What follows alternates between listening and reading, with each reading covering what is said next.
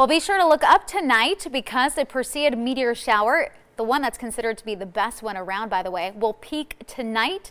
It's known for producing a large number of meteors and fireballs, which will last longer than the average meteor. Now, the best viewing, that starts off around 10 p.m. this evening. Justin Bruce, he says the skies should be clear, but of course, if you want to stay inside, you can always watch online.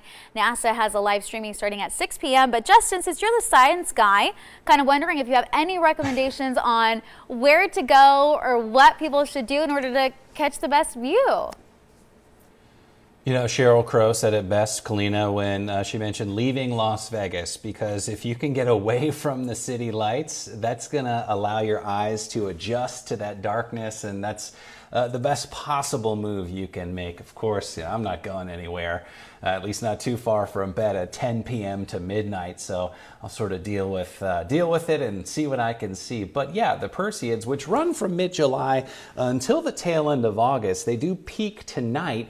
The issue, though, the moon comes up just after midnight. So that's why we're saying the best viewing is going to be between 10 p.m. and midnight.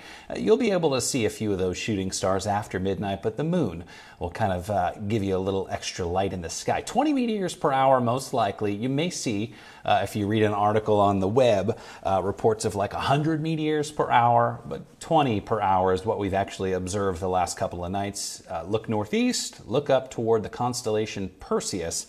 Yeah, and Kalina, you may see a couple of shooting stars.